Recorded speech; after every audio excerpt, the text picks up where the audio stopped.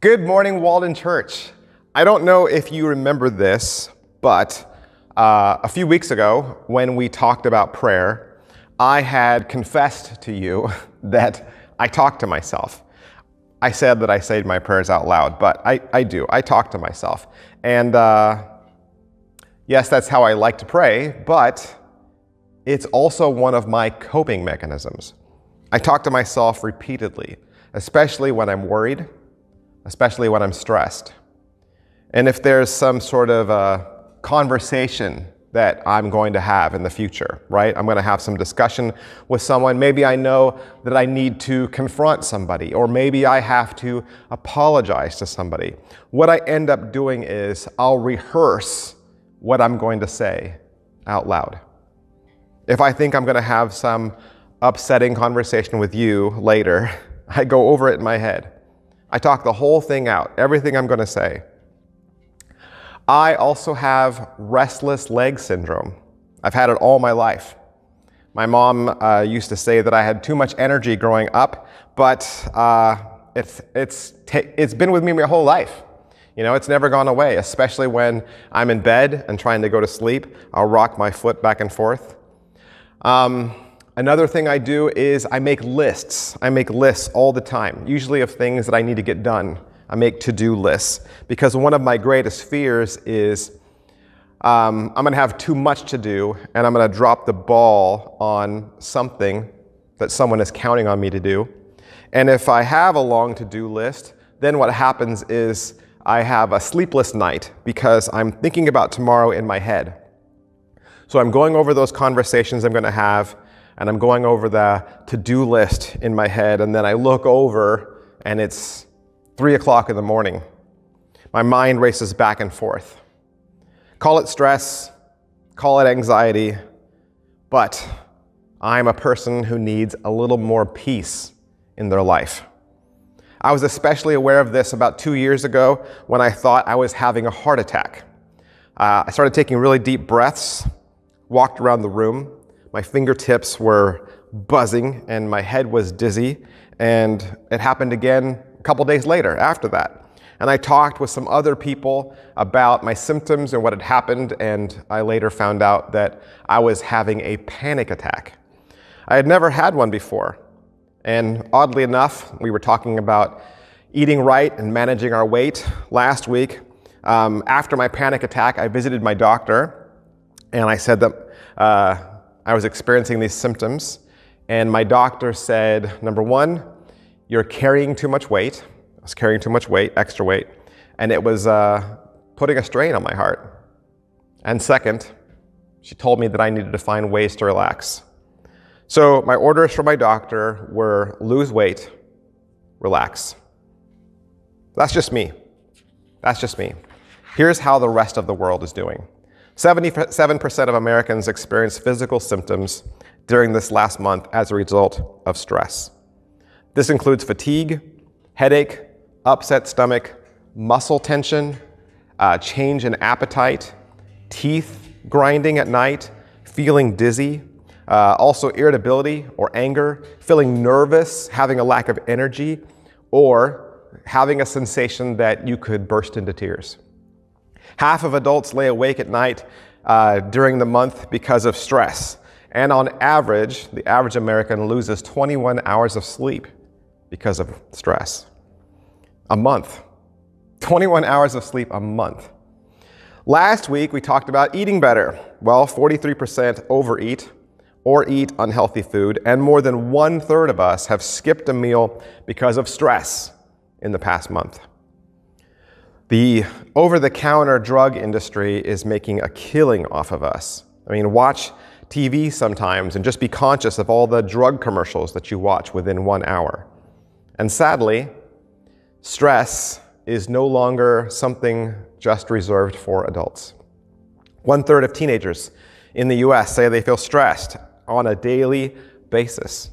Researchers suspect teenagers of feeling this stress, these overwhelming expectations placed onto them by both parents and society. And now, in a high-tech world where people begin to expect more and more from children, our little ones are experiencing levels of stress that their counterparts never saw in the past. No longer are children's lives stress-free, but they now have become these little adults who are overtaxed in school, living with high expectations at home, and bogged down with all kinds of weekly extracurricular activities. Which brings us to our next topic, for living our best life. Can we make a little change, or some small change that's going to help us live with less anxiety? Something that's going to help us get a little closer to finding some peace in our life. Last week we talked about our bodies being the temple of God, and we said we should be mindful of our bodies. We should be mindful of our health. We should be conscious of what we eat. But worry and stress and anxiety, this affects our hearts and our minds, doesn't it? And sure, there's all kinds of natural times that you would worry, of course. I mean, if your loved one is ill, when your children haven't come home yet and it's 2 o'clock in the morning, or maybe when you're in peril, right? When you're in mortal danger. But what we're talking about today is anxiety. And I don't know your personal belief. I don't know, where you stand on this, but the Bible says that worry is a sin. Proverbs 12 says, anxiety in a man's heart weighs him down, but a good word makes him glad. Philippians 4 says, do not be anxious about anything, but in everything by prayer and supplication with thanksgiving, let your requests be made known to God, and the peace of God, which surpasses all understanding, will guard your hearts and minds in Christ Jesus. 1 Peter 5 says, casting all your anxieties on him, because he cares for you. In my own life, I have come to the understanding that any sin at all can be boiled down to one word: selfishness. Because sin is where we put ourselves in the place that God should be. If you're wondering if your actions are sinful, just ask yourself, who is sitting on the throne in that situation? Is it me? Am I number one? Then maybe I should re-examine the situation. And anxiety is no exception. Anxiety is when we rely on our own power and our own provision rather than God's. We fail to live in these promises that I just read, and we refuse to cast all our care on him. Anxiety also anticipates the very worst, and it turns into apprehension or anticipation of danger or misfortune or trouble. Anxiety is restlessness and agitation. It produces a mental disturbance. It's uneasiness. It's foreboding. It's a painful uncertainty. In other words, anxiety destroys the soul.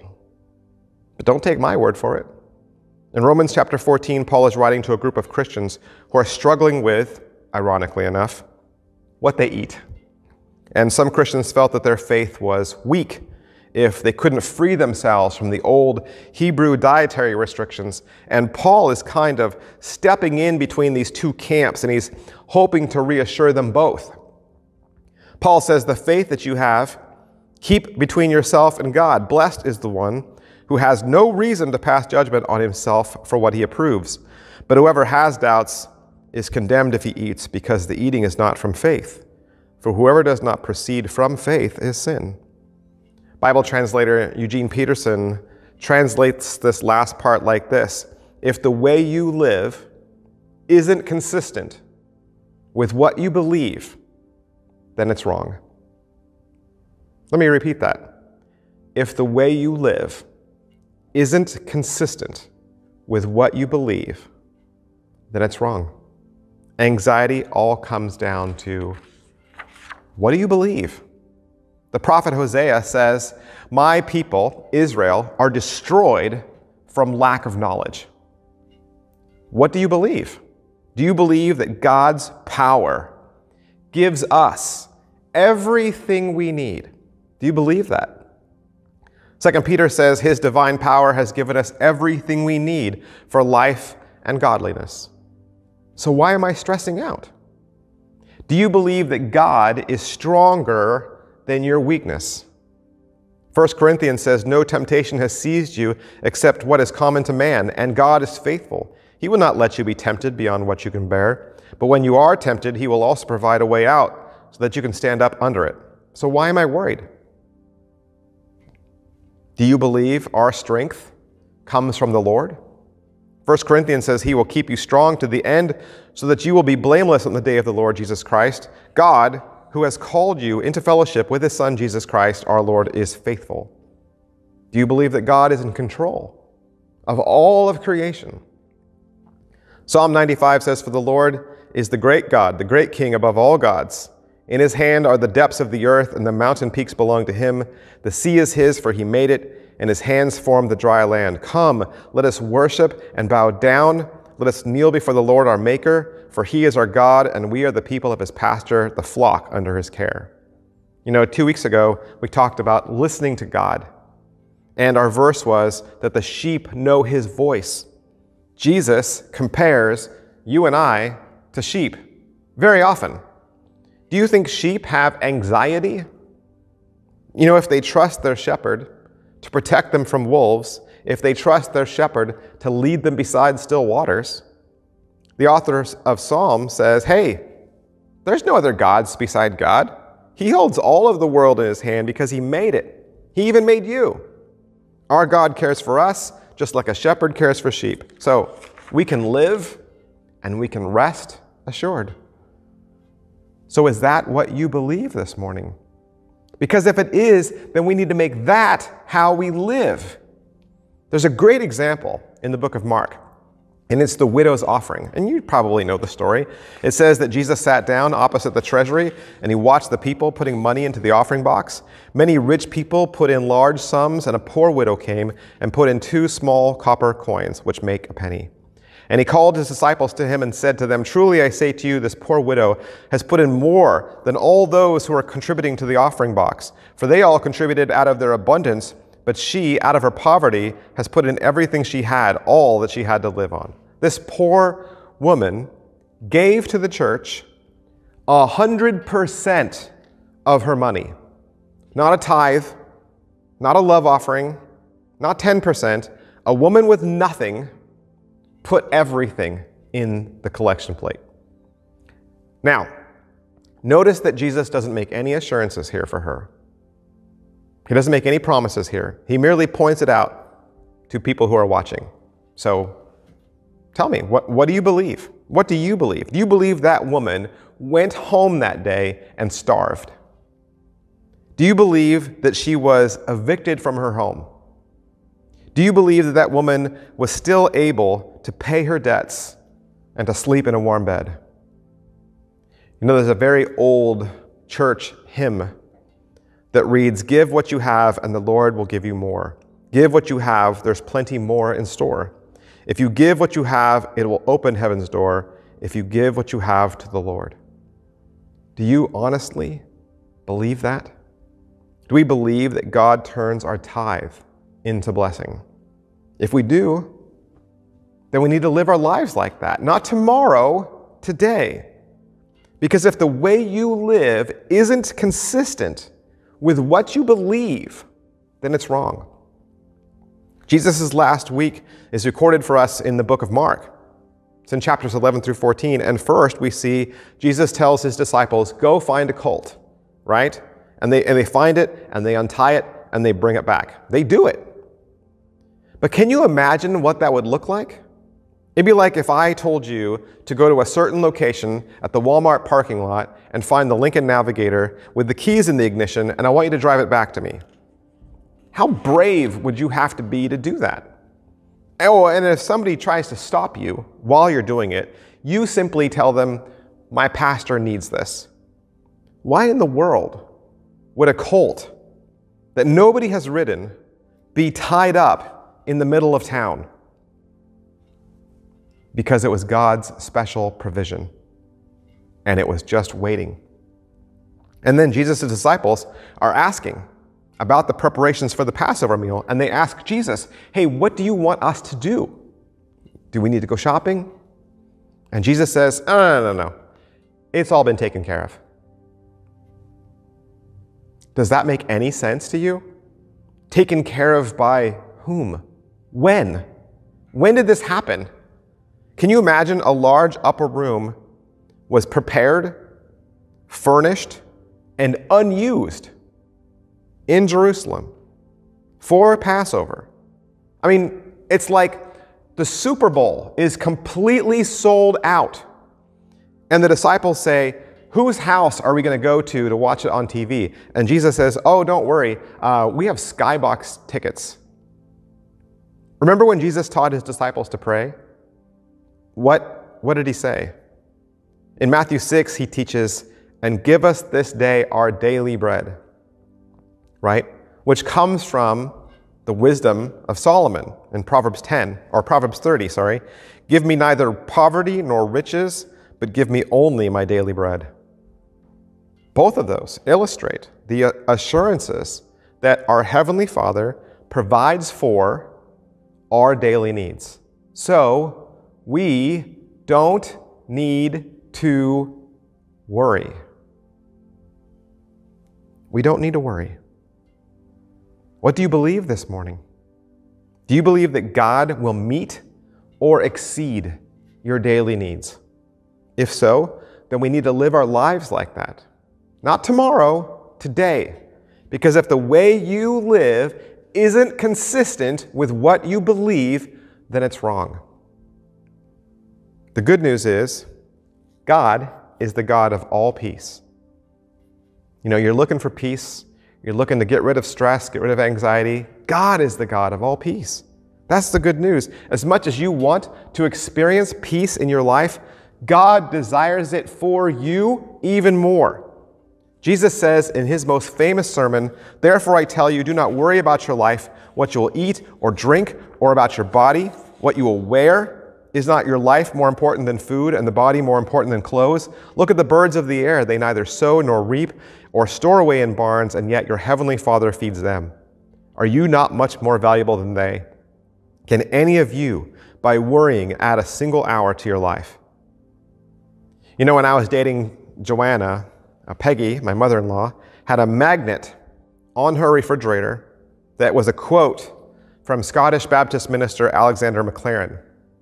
And it said, what good can worry do? Worry cannot empty tomorrow of sorrow. It merely empties today of strength.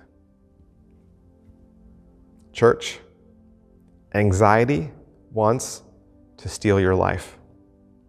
Anxiety wants to rob you of time away from your family. Anxiety wants to destroy God's joy that takes place in your ministry, and it will. It will if you let it. So what can we do?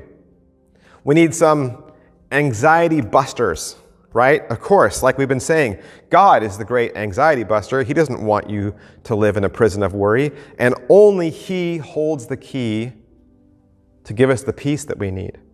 So I want to move you through 3 different anxiety busters that will shift us all from anxiety to peace so that we can live our best life. And the first one is we need to move from worry to prayer. Move from worry to prayer. Listen to these words from the Apostle Paul. I have been constantly on the move. I have been in danger from rivers, in danger from bandits, in danger from my own people, in danger from Gentiles, in danger in the city, in danger in the country, in danger at sea, and in danger from false believers. I have labored and toiled, and have often gone without sleep. I have known hunger and thirst, and have often gone without food. I have been cold and naked, and besides everything else, I face daily the pressure of my concern for all churches. Who here, who watching right now, you're watching at home, raise your hand if you've experienced a life like that. None of us, right? None of us.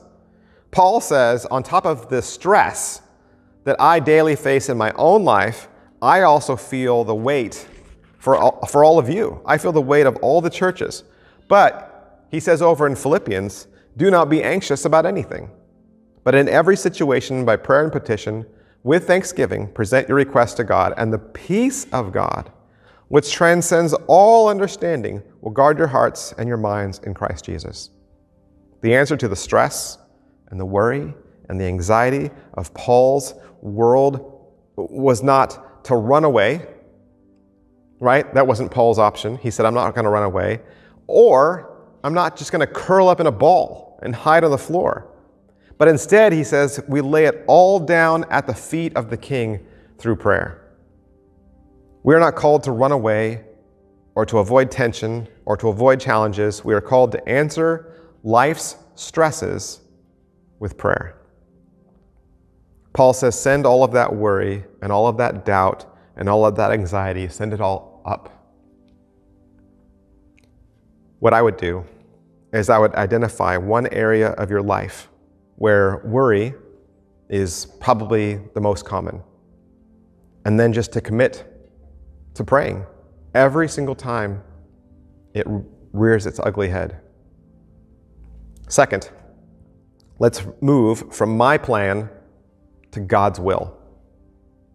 I've always found the story of calling the disciples a very interesting one.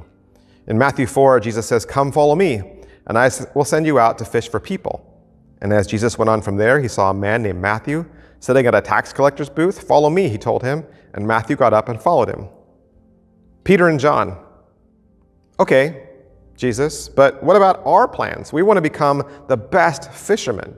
How are we going to provide for our families? What about our jobs?" What does Jesus say? Quit your jobs. Right? Matthew says, "What about me, Jesus? I work for the government. I have a great job." What does Jesus say? Quit. Quit your job. In his book, Irresistible Revolution, author Shane Claiborne, he called Mother Teresa on the phone and asked if he could come to Calcutta and help her with the poor. And her response was, "Sure, come." He quickly got worried and he said, "Well, what am I going to eat? Where am I going to live?" And she said, "Just come." Jesus says to you and me, "Follow me." And my plans have to go bye-bye. And my anxiety about my plans have to go bye-bye as well. Jesus even models this for us in his own life. In talking about in talking to the crowds in John 5, Jesus gives them this answer. He says, "Very truly I tell you, the Son of Man can do nothing by himself. He can only do what he sees his Father doing, because whatever the Father does, the Son also does." And then, even on the last night of his life before the cross, Jesus fights his own worry with prayer. In Luke 22, he prays, "Father, if you are willing, take this cup from me, yet not my will, but yours be done." Okay, but how do I know what God's will is for my life? I should know what that is. Well, that's easy. God's will for your life is that you follow him and obey him. If you need more detail than that, I suggest you pray. Third, we need to move from alone to hand in hand with God. When Joshua succeeds Moses, the Bible records God saying, "No one will be able to stand against you all the days of your life. As I was with Moses, so I will be with you. I will never leave you nor forsake you." God wants you to know that you will never be alone. Part of how anxiety attacks us is by making us think that we're going through this alone, that nobody understands us, that everybody else has a great life, and it's only us that's going through trial. Anxiety hurts us when it feels like that it's us against the world, and that none of us can handle it on our own. And I can see why that would be a legitimate thing to stress about, because we can't. We can't change the world on our own. We can't succeed at our jobs alone. We can't succeed in school alone. We can't raise our kids alone. We can't do ministry alone. So God wants us to know that we are never alone. Psalm 23 says, "Even though I walk through the valley of the shadow of death, I will fear no evil, for you are with me." If you are feeling the pressures and the anxiety of life right now, maybe it's because you are trying to do it all by yourself. We need more times of stillness and silence in our life, more times of quietness, more times of peace.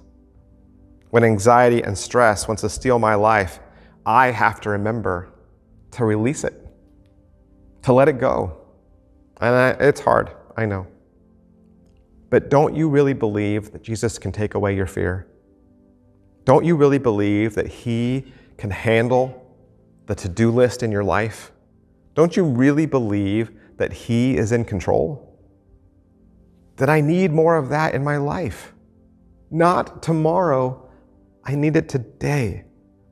Because if the way that I live isn't consistent with what I believe, then it's wrong and I need to repent of it. If you are confident in God, if you are confident in the ground on which you stand, you shouldn't be worrying. If you are secure that the bridge that's holding you is strong, then you don't need to reach out to steady yourself. Of course, we all fear the unknown. Absolutely, I know. The path up ahead is unsure, it's cloudy, but we have to remain confident that the light ahead is not going to be found in more money or a new job or a better church or more obedient children or higher grades or even a different spouse. Uncertainty will not go away when you're healthy or when you're in a new home or when your bills are paid or when you get married. The light up ahead is Christ, and your doubts about living and your anxiety will go away when you take it off of your shoulders and place it onto His. I know you are experiencing a lot of anxiety right now. These past 2 years have been very rocky. We have been living with anxiety and we are taxed more so than ever. We are stressed financially. We are stretched physically. Wouldn't you like to drop all of this worry down at God's feet? Practice that. Think about the worry and the stress that you have and boil it all down to just some imaginary object in your hand. And as you hold on to it, ask yourself, is this something that I really want to keep? Do I want to continue to carry this? Do I want this to follow me? Or do I want to release it and let it go? Do I want to leave it with Jesus? I want to leave this in His hands, not mine. This should be our closing prayer. This should be our doxology. We should leave with the understanding that He has it. He has whatever this is. He has it. And He will accomplish for His good. We don't have to worry. We can release it and give it to Jesus. You know, when you're here and you're at church, one of the postures that we can take when we worship is to open our hands like this when we sing. And it can either be seen as a way to receive all of God's blessing, because He does bless us, and we don't have to worry, that blessing is coming. Or this posture is a way of saying, I release it. I release it all to you. I give it all to you. Whatever was in me, whatever I'm holding on to, whatever weight is on my shoulders, I release it. Practice that posture this week. Practice that posture in worship with the songs that you know. Practice this posture in prayer. Receive God's blessing and release your stress. Release your anxiety. Give it to Jesus. Bring it to the cross. Let's pray together. Lord, we know that your shoulders are wider than ours and stronger. And it's silly for us to shoulder the weight of the world when we were never meant to. You bore all of the world's sin on the cross, and you took it on because only you could. So we ask that any stresses or anxieties that I feel right now, whether they are my own or they are the stresses that I carry for others, I worry about my neighbors, I worry about my family, I worry about my friends, but I realize that I cannot change the world. Lord, I know you have a plan, and I trust you. I need more faith. Strengthen my faith so that I can release it all. so that I can give it all to you, lay it all down at the foot of the cross and walk away, to lay my burden down. Lord, I thank you for love, for grace, for forgiveness, for blessing. Help me to be the child of God that you need me to be in every day of my life. Give me this day my daily bread, and may your kingdom come, and may your will be done. Amen. Hey, thanks for hanging out with us this morning. Of course, I would like to remind you that we are always open, right? The church is open, not just on Sundays. We're open during the week too. Our office is open till 3 p.m. every single day. And of course, we would love to see you. If you haven't been by in a while, please stop by, please visit, even if it's just to say hi. If you're going to Walmart or coming back from Walmart, stop by the church and just say howdy to us. I'd remind you that we are preparing for Trunk or Treat. And so that means that we're collecting candy. So if you're able to purchase bags of candy for us, you can drop it by the church office. And of course, that'd be a great way to visit. On Sundays, we're here with 2 services, one at 9:30, which is our traditional service. We sing hymns with our choir. And then at 11 o'clock, we have a contemporary worship service with a worship band. And we also have a children's program and youth group. Our youth group also meets during the week on Wednesdays. They're here starting at 6 p.m. So you can send your child over on their skateboard or their bike. We'll even feed them dinner, and we'll send them home to you in about an hour and a half.